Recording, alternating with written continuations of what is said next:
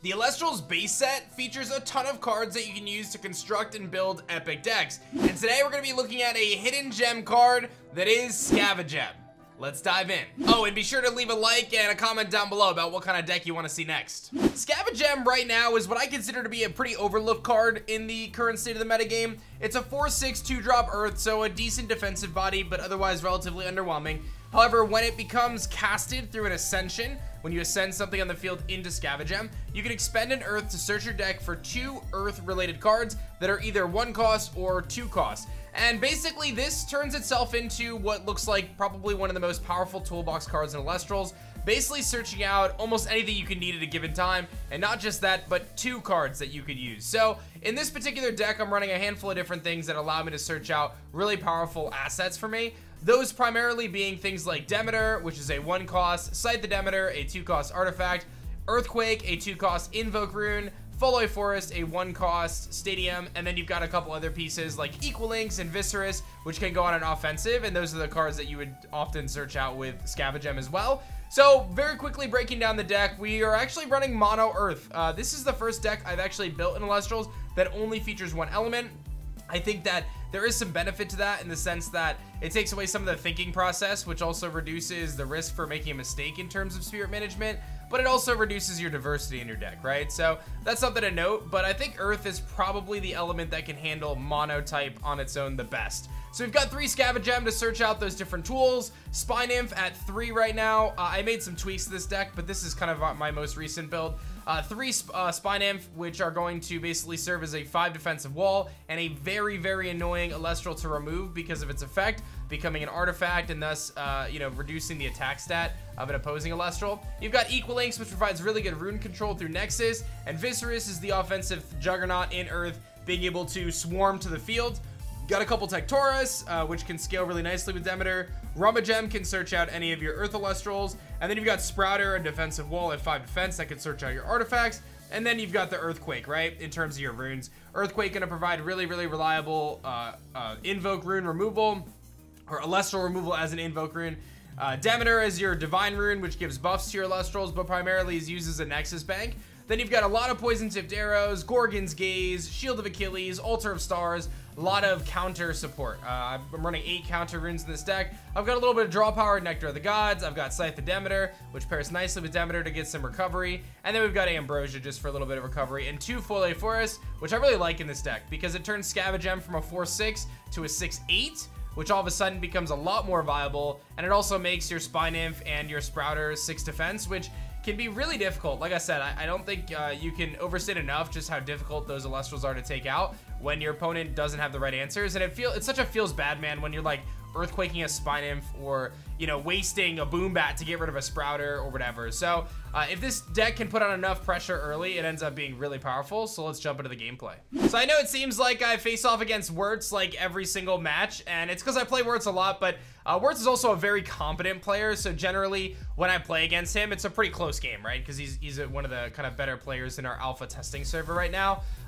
So when I play against Werts and we do well, it's always a good time. So he's gonna lead this game off. He's gonna kick off with his Jolton, and obviously it's gonna allow him to search for his Mount Olympus, and he's gonna shuffle his deck, and of course he can set up his stadium. So Jolton into Olympus gives him a 5 attacker right out the gate, and of course I'm in a position where I'm like, all right, well, now I gotta figure out how I deal with this, because that's a pretty hefty body right away. I get my Scavagem on the first hand, and I'm like, okay, that's kind of cool, and I can play my Spy Nymph into defense, and I'm like, okay, that's also really cool.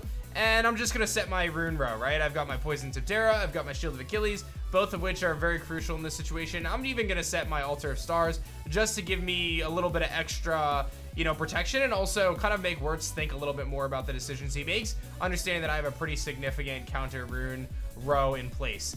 He's immediately gonna go Spark It, and I'm like, okay, that's not what I want to see. Spark It's really annoying. I don't want to lose my Scavagem, and he actually just ends there. He decides not to do anything. I was like all ready to Poison Tipped Arrow, and I decided, let's hold off on the arrow, and you know what, if I lose something in my hand, it's all good. And he just ends, and I'm like, okay, so that's fine with me. That allows me to get my Scavagem out, and I get to search 2 cards in my deck that benefit with Scavagem. I will tell you I forgot to expend here. It doesn't matter in the context of the game, but I did need to expend 1 here to do this effect. But I grab Earthquake and Demeter, which feels amazing. And I immediately cast Earthquake and take out the Spark It, because to me, that is like the biggest threat. I really don't want him picking off my hand if I can avoid it. And he didn't want to risk losing any of his spirits on field anyway. So again, it all works out. I'll clear that Spark It off the field pretty nicely. But he's actually going to just alter stars as like a way to counter it. So he can funnel some of these spirits around on his field, force me into attack position, and actually save that spirit on his field. It's kind of a unique play, and it puts me in a position where like he can offensively threaten the Scavagem on the next turn. So I luckily have the back row right now, so I'm not like super scared of it, but at the same time, it's something that we need to keep in mind of. And I just say, you know what, let's just play my Demeter now, because I do have the altar, and I want to make sure that I can use that if I need to, right? Like, that's a really good resource for us to use. And, you know, putting Demeter on the field, listen, at this stage of the game, if he wants to waste some sort of rune destruction on it, it's really not the end of the world for me. I know I have 2 more in my deck. I know I can search it out later. And he's just going to go straight up Aeolus here, which gives him the opportunity to search out some Wind Elestrals. And I'm like, uh-oh, what is he running right now? Is this like Voltempest? Like, what kind of deck is he running? He's got the Mount Olympus. He showed me Spark It. He's got Thunder. He's got Wind. And he's going to go and search. And he's going to grab P-Gust. And I'm like, uh-oh. Okay, so this might be some sort of Voltempest type deck or something like that. Or just maybe like Aggro, Thunder, Wind. And he goes P-Gust, and he's going to pop my Shield of Achilles. And I'm like, oh, I really did not want to lose my Shield of Achilles at this stage of the game.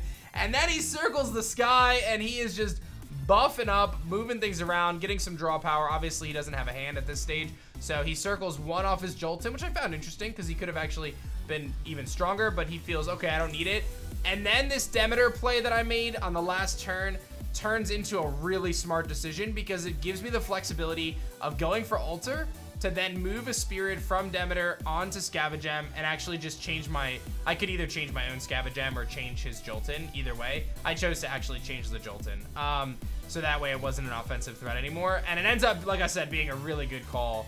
Now I'm in a situation where I feel really good about where I'm at, right? I can play Nectar of the Gods here. I get to draw 2 cards. I've got my Equal Links in hand, so I feel really good about that. And I'm going to draw into a Viscerus and a second Demeter, and I'm like, okay, we're in a pretty good position right now, but I need to start clearing some of these runes off the field. So we're going to cast down Equal Links here, and I'm going to start to threaten him with the potential of dropping some of his runes. So we're going to Nexus from the Scavagem onto the Equal Links and preserve our Demeter. And I'm going to ping that spot in the back, and it's just good justice that he takes my shield, so I'll take his back, and then I actually get to run over his P-Gust and his Jolton. So I go Scavagem first into the P-Gust. I know that gives me 1 damage you know, 1 hit of damage.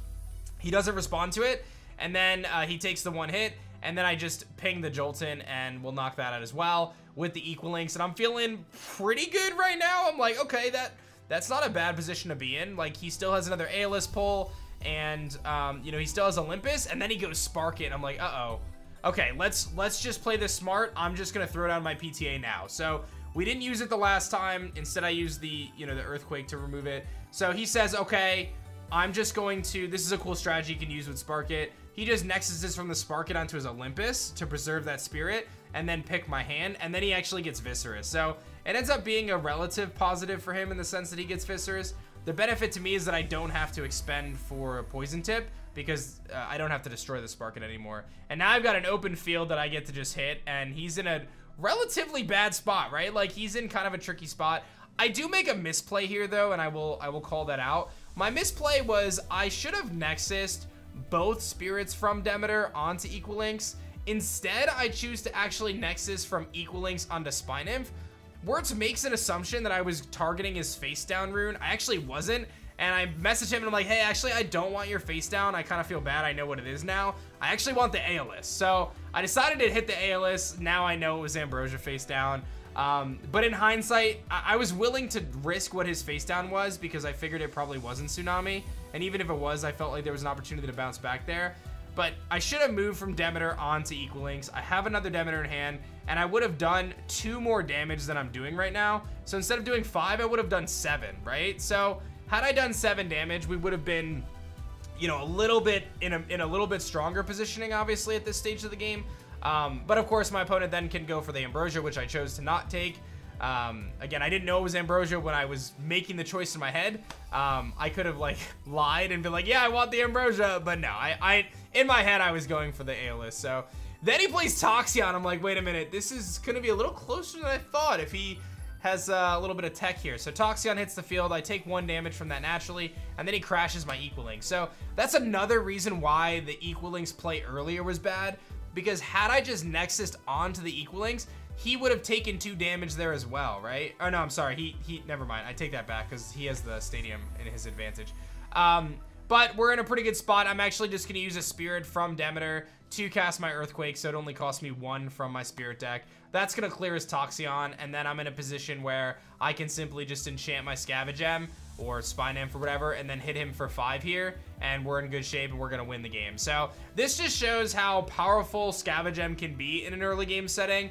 I was able to get it out, I think it was turn 2 or turn 3, and search out the tools that I need in Earth to be able to deal some damage, and that could be a Stadium, that could be your Sight, that could be your Divine Rune, that could be, you know, whatever. It could be Viscerous, it could be really anything you want it to be. So a really, really cool kind of search function with Scavagem that just gives you so much viability and utility in the game. Like I said, one of my favorite things about card games is actually coming up with decks and strategies like this, and it's such a special treat that I get to do it with my own game. It's really cool. So I hope you guys are enjoying. Let me know what kind of decks you want to see next, and I hope you get a chance to mess around with Scavagem when Kickstarter drops in just a few weeks. Like and subscribe, and I'll see you guys soon. Peace.